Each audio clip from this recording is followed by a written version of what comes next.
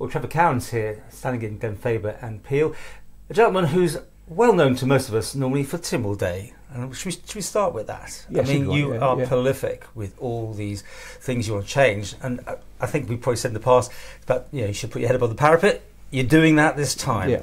So what's made you do this? Well, mainly because I've been fighting government for about the last 10 years over many issues, and you can't win from the outside. I always knew that. And the only way to make change is to become an MHK, and then you've got the power to do things inside.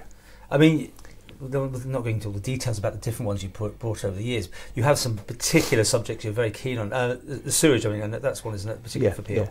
Well, that wasn't included in my petition. No, but I know it's in your manifesto. But it is the main issue around Peel. Yeah. Everybody I speak to around Peel, anywhere in the constituency, the main issue is the sewage, this dumping of raw sewage off the end of Peel breakwater, and seeing seagulls feasting on it for all day long.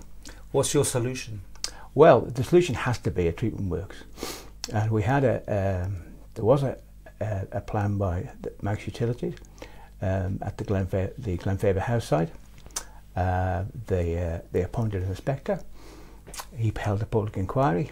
It was referred back to the Council of Ministers to decide whether to accept or refuse his recommendations, because planning inspectors don't determine planning applications. Let's go in the past. I mean, what are you going to do about it is the question. Well, if elected, the first thing I'll be doing is pushing the Manx Utilities Authority to come back with a fresh planning application for somewhere, and I don't really care where it is, right? As long as they come back with a fresh application. People do care, though. That's the trouble. Yes, they do. Yeah, but there has to be a treatment work somewhere. Yeah. The sewage has to go somewhere. But getting that place is the problem. As Blacksea's also found out. But at the moment, Tim Baker said he's not coming back with a planning application until next February, which will be 14 months after the other application was aborted. And to make it clear to everybody, it was never refused by Cloman.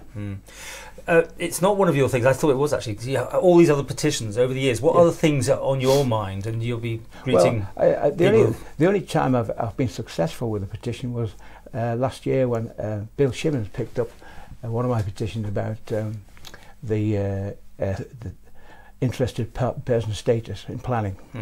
Jeffrey Bibb brought this in a couple of years ago.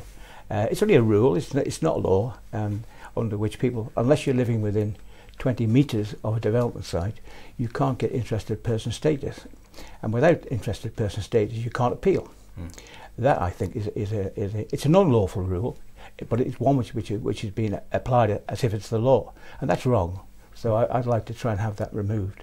Now, if you got in, are you going to be very much a one-man band? No. That's the thing, because you've got your gripes, and it's probably a strong word, but you've got your things you want to sort out. Well, the problem with being a one-man band is that you are a one-man band, and you need to bring people with you. Yeah. So you've got to get people to come on board with you. And of course, it all depends on what the new administration is. I should imagine this time there'll be quite a lot of new members, and I'm quite happy to work with people. Okay.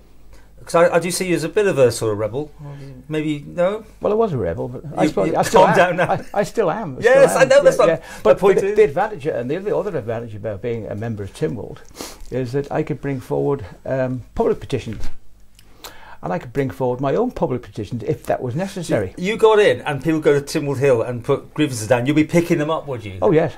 Yeah, well, not all of them. No. But if they have genuine grievances and they should be investigated, I'd pick them up. That's the whole purpose of the petition system. It's been in existence for hundreds of years. What else are you hearing on the doorstep? I mean, you had a chance to hear what people want besides the sewage and things like that. Well, mainly you've got the marina, of course, is the next one.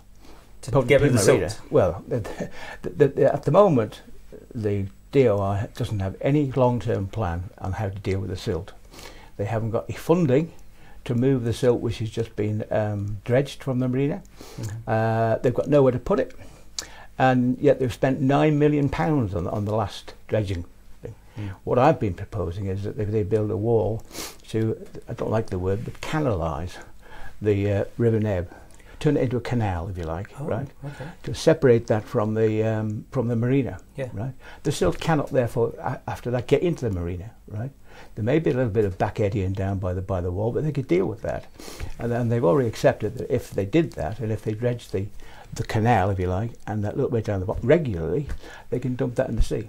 So that solves the disposal problem. What about national politics? Things for the Isle of Man and costing them and whatever you're going to come up with. Have you got any ideas? Well, I've looked at all sorts of things, and I've drafted a manifesto. I've looked at all things. Climate change, obviously, is on everybody's lips at the moment. You mentioned Douglas Promenade as well, things like that. Oh, Douglas Promenade. You know you won't be... Douglas Promenade is a complete disaster. It's an absolute disaster. The problem is nobody's been held to account. And I think somebody should be held to account, whether it's ministers or civil servants. It should never have been allowed to get to the stage that it's in. What do you think to the two MHKs for your area at the minute then? Do you think they've done a good job, or are you standing against them? The word on the street, if you like, is that they failed. They failed. Oh, okay. They've done nothing in the last 5 years. So you're not impressed? No, not impressed at all. Nobody's impressed with them. Well, okay, some people put them in there, so that obviously so be careful what you think. Well, but you're standing very much as you're not in favour and you want to take their place, basically. Yes. Both of them, sort of thing. Well, I can't take the place of both of them. No, that's true. But you know what I mean? Yeah. Okay. Where are we going to go? Are you going to be... you said you would be a team player. Yeah. But would you want to be a minister or something? Do you see yourself joining a department? I think being a minister straight away is a bit of an advanced step. But I'd be happy to join a department. Which one would you think? My expertise is in planning, and I've got a good knowledge of fisheries. So that obviously leads me to DEFRA. And I hope Jeffrey Booth's not there. Okay, well, he is standing. Yeah, so, yes, okay. As you know, I've been battling with planning for many, many, many years. The planning committee is still illegal. I haven't got time to explain why I'm sure. now. That's some of these things you've been putting. It is still illegal, right. And the planning processes need a complete written branch review. This came out in the Elm Tree Arch fiasco, when there was 32,000 people objected to the fact that they'd given them permission to cut down all these trees. If you examine the documentation, which I have, no such permission was ever given. Okay, so let's not get stuck on that one now. That's probably dealt with now. But what would you do to planning then exactly? This thing about getting states as well, the first thing you need to do is to make the planning committee legal. Right. It's been illegal since 2005. Says who? It's been illegal since 2005. So all its decisions, no matter what anybody says, are void. You can back that up. I can back that up. Yeah. Okay. They're void and of no legal effect. Okay. So there you are. You're in. And who is going to be the chief minister? I would think that the person that's leading the race at the moment is probably Alf Cannon. Ah. Yeah. That's who you'd plump for. Yeah. Well, he's done a fairly good job keeping hold of our finances. Our reserves are currently just under 2 billion. They only borrowed 40 million for the pandemic, and they paid that back over 3 months. Yeah, everything's held up, didn't it? They thought it was going to go downwards. So in that respect, I think as the leader of our finances, if you like, he's probably done quite a good job.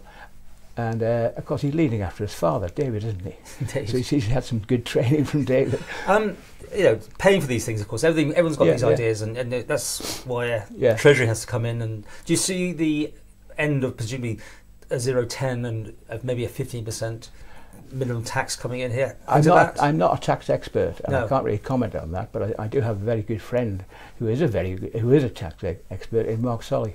Yeah. And Mark gives me quite good advice on that. I mean, is it a good outlook for the Isle of Man, do you think? I don't know. I'm just to say I'm not a tax expert, so I prefer not to answer on that. Okay, but housing comes up. Everyone's talking about housing and this need. Have you got an opinion on this? Yeah, well, I think they should review the first-time buyers scheme. They should make more properties available under that scheme. Yeah. And it's a difficult subject because prices have gone up. You can't stop prices going up. But in order for people to get on the housing ladder, if you like, they need support. I mean, when I built my house in 1971, 72, we had the building by private enterprise scheme, under which people could find a plot of land, get planning permission, engage a builder, build the house, and they would be given staged payments as it was being built. Government provided a 35% loan at a very low rate of interest, 10% of the cost, and all you had to put in was 5% and find a 50% mortgage. Now, something like along the lines of that, I think would be very helpful at the moment. Okay. Just to finish with, if you didn't get in this time, do you see yourself standing and being committed to getting it at some point? Well, if it doesn't I think I'll be getting rather elderly next time. So you might be a one-term only? Yeah, I think it'll be one term. I'm 72 now. And we'll still see you on Timble Hill otherwise, I'm taking I think you'll see me, if I don't get in, you'll see me on Timble Hill on Timble Day. I mean, it's a tradition. And I put 13 petitions in this year. And I only had 3 accepted, by the way, as being in order.